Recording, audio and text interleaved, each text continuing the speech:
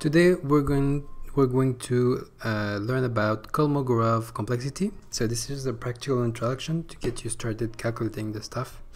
So what do we mean by complexity?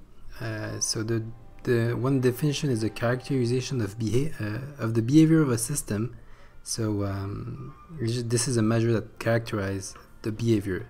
So when the parts interact in different way, it brings a higher level behavior, which is the emergence of the interaction, and this emergence usually is greater than the sum of the part. So it's this interaction that the complexity is describing. So if we think about animals, a fish has a smaller complexity than a human being, even though their cells is pretty much the same, right? So it's a measure that if we had an algorithm that calculated the complexity of those two animals, the human will be a bit higher complexity depending on the fish. Okay, so Kolmogorov complexity. So this name came from Andrei Nikolaevich Kolmogorov. So this guy is Russian, and he's a mathematician who studied randomness, probability theory, and complexity. And it's the latter part, the complexity, that is interesting to us. The Kolmogorov complexity of an object, such as a piece of text, is the length of the shortest computer program that produced the object as output. So it's the functional encoding of the message, the string, or the object. So let's look at an example. So if we have two strings over here, we have the first one, which is A, B, whatever, 16 times, and the string 2, which is purely randomly generated. So the first one will have a small Kolmogorov complexity, while the second one will have a higher Kolmogorov complexity. Because the first one, if we made the Python script, let's say, we will just need to do return AB times 16, and that's pretty short. While the other one, we will need to make a function that return the whole string, because there's no way to generate this consistently. So that's the idea, and the size of this computer program for the first one and the second one will be the Kolmogorov complexity. Will it be Python?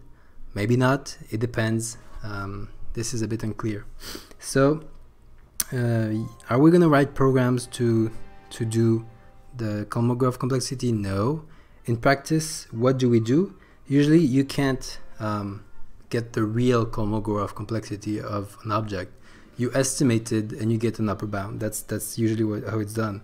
And we use for this the compression algorithm. So we use lossless compression algorithm, and by doing this we compress the object and we look at the decompression of the object, and that decompression, the size of that program, is an upper estimate of the Kolmogorov complexity. So basically this is what we have. We have the k of the object smaller or equal than the size of the compressed object, so let's say a string. So we put it into our compressor plus the source code of the decompress function. So the size of this whole thing is the Kolmogorov complexity. So usually what you do is to estimate it, you make a self-extracting archive of the object, and the size of this thing is your complexity.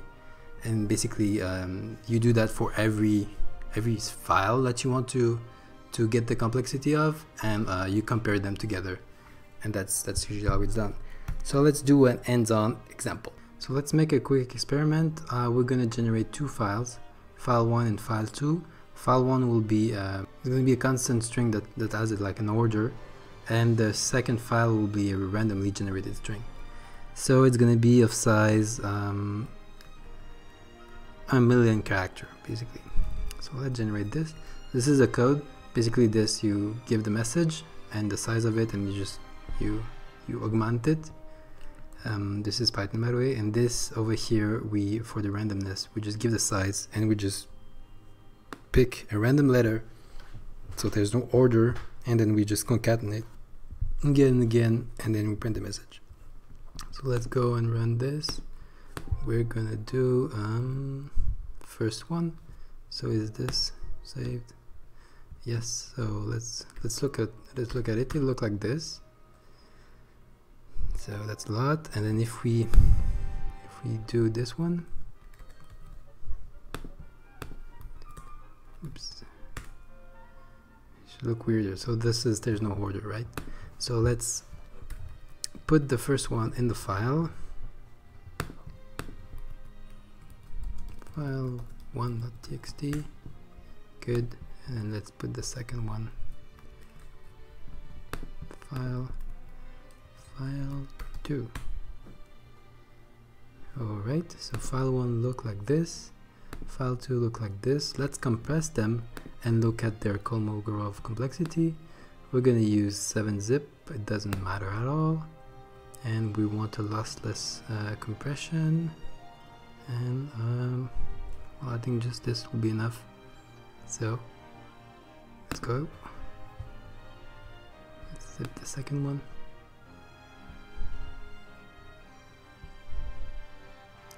Right, okay. So if we look at those two, the first of all, this is not the exact Kolmogorov complexity. This is an upper estimate, okay? But here it's a comparison that matters more than the actual numbers. So if we look at file 1, the zip file, it's 3 kilobytes, which is really small, and really way smaller than this guy, because there's a repeating pattern that we can use, right? And over here, this is file 2, it's 977 kilobyte. We can go only down to 714 kilobytes. So if the upper Kolmogorov complexity for this one will be 714, and this one will be 3. So what we can say about this is that file 2 is 200 times more complex than file 1, basically. So I hope you enjoyed this. This is just a quick introduction to complexity. There's other definition for complexity and other ways of calculating. This is just one of them.